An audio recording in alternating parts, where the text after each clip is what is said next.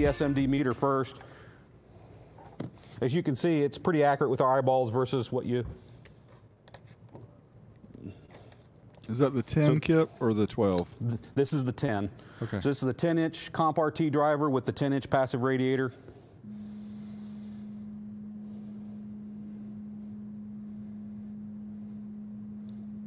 And so I'm starting at 210 hertz.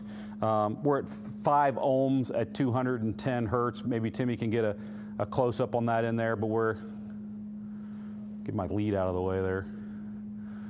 And then I'm just going to start dialing the frequency here. I'll move around front so you can get a better view of that. So I'll just start dialing the frequency down. You got a good shot on that, Tim? Okay. So there we're at 93 hertz. We're at 2.9 ohms. 81 hertz, we're at 3.3. 72 hertz, we're at 7.0. Keep going down. 61 hertz, we're at 6.2. There's 54 hertz, we're at 3.5. So starting to climb down again.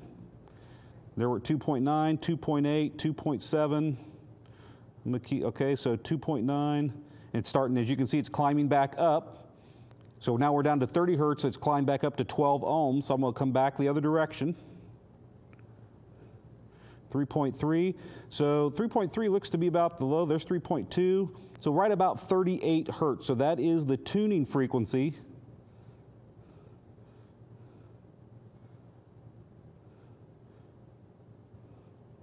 .9, so 40, and there's going to be a range in there. I mean, it's not just going to be like a solid pinpoint, but you can see it's right in that 38 to 40 hertz range. So there's 3.2, 2.9, then it climbing back up.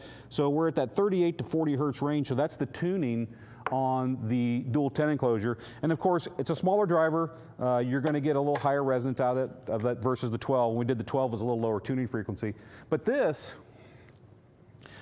I don't mean for it to sound like an infomercial for Steve Mead products, but he makes some fantastic testing tools, and it's really nice that we can actually use these in the studio, and we can show you these type of things in the products and talk tuning frequency and things like that. But this is another wonderful tool from SMD, and hopefully you can see, if you don't have a tool like this, you can always get test tones. You can throw those on a USB thumb drive. You can get apps on your phone to get all the different frequencies are available, and you can see what the tuning is on a ported box or a passive radiator box simply by starting.